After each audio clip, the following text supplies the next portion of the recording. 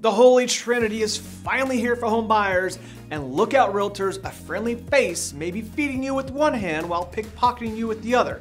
We are loaded with data and intel today. Stay focused because we're going to go fast. Some really good news at the end as well. Last week we talked about Landian, a company started by the very person that created the NAR lawsuit, a company designed to compete and ultimately steal realtor clients. And what an evil genius plan it is. Deal NAR and realtors a massive blow and then create a new solution to swoop in afterwards. Like I said, a real life Scooby-Doo episode. Anyways, this week the threat comes from somewhat of a friendly face. Hint, the call is coming from inside the house. We traced the call. It's coming from inside the house. You hear me?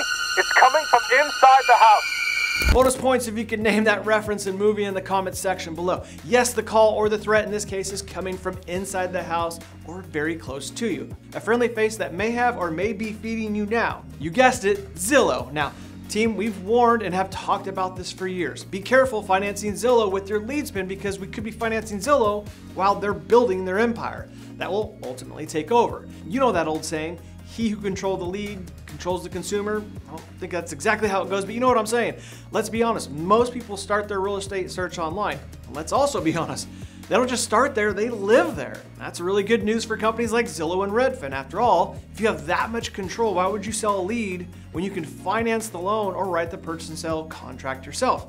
Well, this isn't the RE source telling you be careful working with them anymore. It's already here. Check it out, the Zillow CEO confirming our warnings and telling us exactly where they're headed. Played at 1.5 speed for the sake of time. Many of us use Zillow every day. We love Zillow. We're on Zillow dreaming. And most of America knows us for dreaming and shopping. But very few folks who are on Zillow actually transact, actually work with our premier agents, our agent partners, get a loan from Zillow Home Loans, use our software and services and our great agents. So that's our goal, is to grow our share of transactions. Our target is just 6% of transactions by the end of 2025. And our audience share is in the 60-70%. So our goal is really to convert more of that audience into folks who want to and can use our services to buy and to sell their homes and to rent and find their next place to rent. So that's really our goal and our focus. And if we do that, we know revenue will grow, we know company value will grow, and the company will be a bigger company over time. Jeremy, it's no secret that when you are looking at a home in America, in many places you're looking at a very short supply, you're looking at really high housing prices, let alone still relatively high mortgage rates if you were trying to buy a new home, move out of your existing home. So what does it take for you to make that translation, to get people to buy more homes? Is it expensive on your part also to really double down on that marketing to get people to choose you? The housing market is challenged, especially for first-time home buyers. As you said, mortgage rates are high, which has squeezed their affordability, and home prices have come up sharply from pre-pandemic levels while inventory remains low and folks are locked into their lower mortgage rates. That makes it a tough market out there. That said, people still need to move. And so while home turnover is at near all-time lows, a little more than 4 million seasonally adjusted from a norm of 5.5 to 6 million homes that trade a year, folks are still moving. And those folks are starting their home search more and more online. They're looking for ways to do things more digitally. They're looking for ways to take a tour, press a button, schedule a tour the way you book a restaurant. They're looking for ways to get pre-approved digitally. So building the services for folks who can get it done sets us up well to help more of them when it gets easier for folks to actually buy and sell. I have to ask also about the changes in the industry, just even at the granular level. There's this idea here now that the industry could change pretty meaningfully as commissions change as well, new rules around commissions. How do you expect that to play out? Yeah, the changes that came as a result of a settlement, right, in the industry, we see as evolutionary, not revolutionary. And those evolutionary changes are great for consumers. They're really about helping buyers and sellers get more educated. Now, every buyer has to sign a contract with their agent, whereas before they might have or they might not have, depending on who they worked with. That's going to lead buyers to understand how the process works, understand what things cost. So, Jeremy, what does it mean for you? Can Zillow be making any changes to kind of lean into these new changes? Absolutely. One of the big things we did as the settlement came out was we pioneered an agreement, a buyer's agreement with our agents. And so we led what we call a touring agreement. Our big focus is ensuring that buyers and sellers are in control and are empowered. And so it's really important for us to make sure buyers can make a choice, that they're in control. And so when they sign an agreement, maybe you sign a non-exclusive agreement first as you're shopping around and finding an agent before you move from dating to getting married to an agent and you sign an exclusive agreement. So we led the industry to pioneer what we call a touring agreement so that these buyers, especially first-time home buyers, as they learn the process, they are able to make the right decision for them. They can shop around and find a great agent. He said it at the very beginning of the clip. They are very aware that they control the consumer and they now want to monetize that, which I totally get. It makes sense for them. Hey, I'm a capitalist, guys. I'm not mad at them for this. It's actually really incredibly smart, but it will take transactions away from lenders and realtors. Redfin's transformation is almost complete. They have both realtors and lender options that they actually own. Traditional lenders and realtors, this isn't something to fear, but it is something to be aware of. The industry is evolving, but that doesn't mean it has to evolve without you.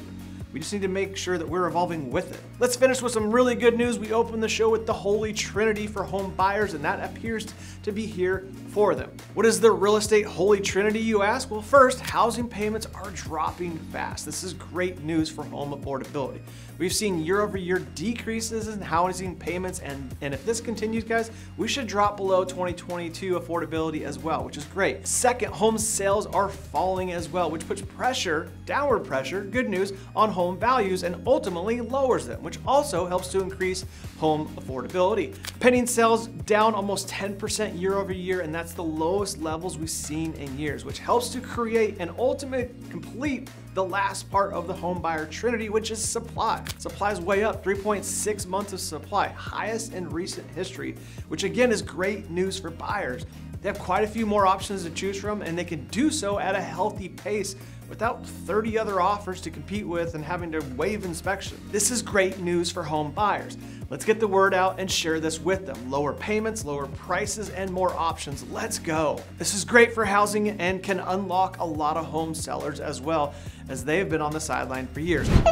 Oh hey there, it's Ricky, your favorite Gen Z editor, just getting ready for the show. Actually, are you subscribed yet? It's quick, easy, and free, and gives you plus 500 or... So let's hop back into it.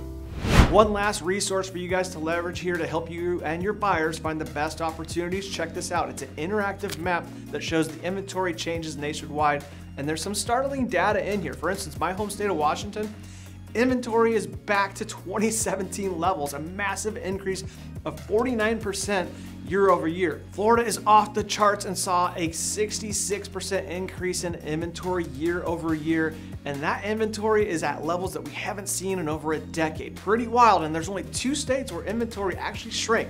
All great news for buyers though. We packed a ton of information in today. We hope you guys all appreciate the hard work and the resources that went in today's show. If you do so, please leverage them and share the show, and we'll see you guys next week.